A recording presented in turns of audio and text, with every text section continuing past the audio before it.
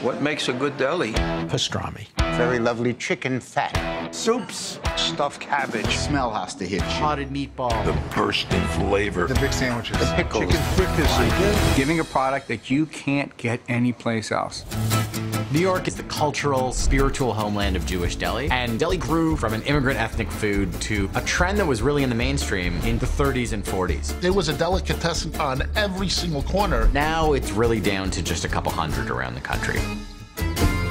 Smell it, folks. Smell the love. I'm third generation in the delicatessen business. All right, how we doing, guys? There was no question of what Ziggy wanted to do. My grandfather threw an apron at me, and I said to myself, this is my calling. Since he was a little kid, he's been an 80-year-old Jew.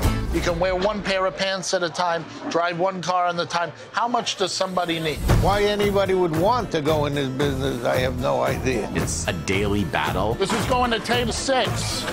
He has so much stress. I didn't call all the hollers in. Oh, my God.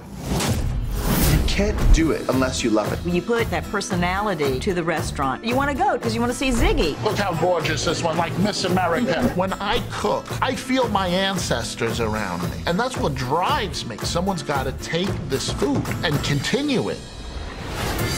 It's not one of the subtler foods. You have to go for a jaw adjustment.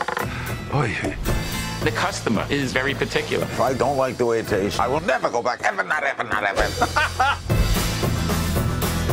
People ask me how I got into this business, and I half-jokingly say it's mental illness.